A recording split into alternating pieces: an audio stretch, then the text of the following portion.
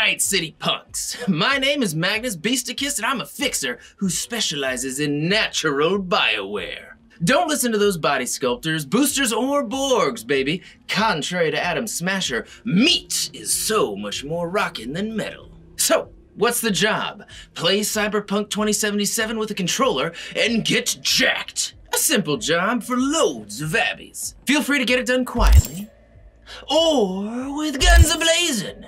Now time is money, so here are the deets. While stealthy, whenever you press your interact button like X or square, and whenever you save.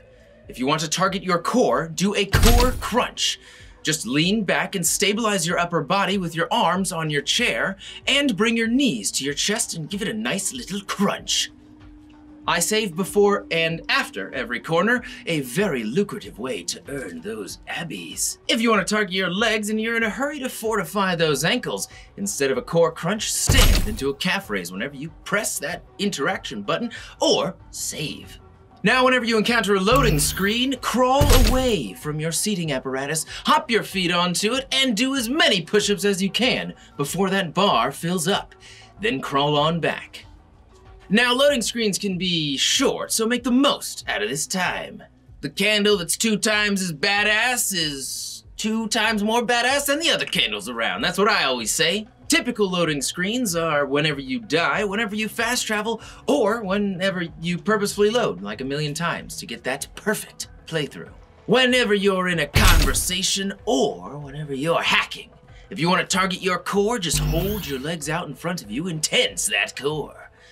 If you want to work on your flexibility and overall health, I would recommend stretching. This is very important, and I would never underestimate the importance of a good stretch. If you want to target your legs, stand up into a calf raise and hold the calf raise whenever in these conversations or hacking. Cutscenes can require the full attention, as we know, so whatever you can do with a controller in your hand is fair game. Now, if you are a runner and gunner, whenever you press your interact button like X or square, and whenever you save, squat low to the ground and touch your controller. Or do a calf raise. Or squat low and then stand into a calf raise. And whenever you encounter that loading screen, just do 3 jumping burpees. If you can fit more power to you. If you're looking for something a little bit advanced, every time there's a loading screen, do a back bend, into a handstand, into a straddle, back into a handstand, back into a back bend, back into a standing position, and we're not done yet. Go ahead and squat down and get your controller back. Now I know what you're thinking. And yes, there should be enough time during the loading screen. And with a little bit of practice and avoiding it altogether, you will be good to go. Now during conversations and while hacking, if you want to work on your core, plank if you're a badass, because these puppies can be long enough to obliterate your soul after they're done with your body. But the abbies are totally worth. If you want to target your legs, go ahead and hold a calf raise.